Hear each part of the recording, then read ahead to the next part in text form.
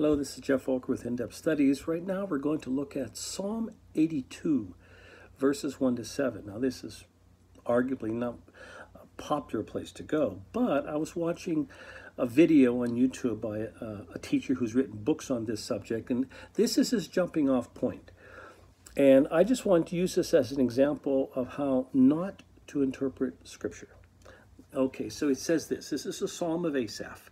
He says, God presides in the great assembly. He renders judgment among the gods. Okay, now you just stop right there. So modern translations put quotation mark around the word gods.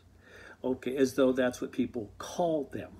Well, how do we know that that's what he means? Or does he mean something very different? In some sense, they were gods in some sense.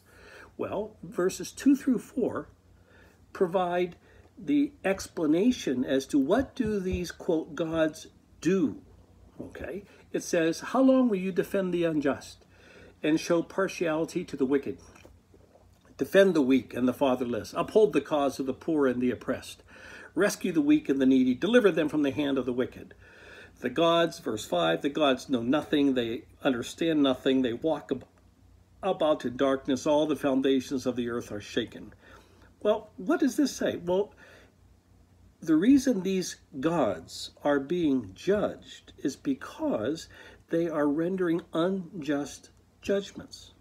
So what Paul is doing, what the author of Psalms is doing, he's just stating that the leaders of Israel, those who function as judges, because you got to remember, Israel's a physical picture of the kingdom of God. So if you're rendering judgments, then you are doing it on behalf of the king.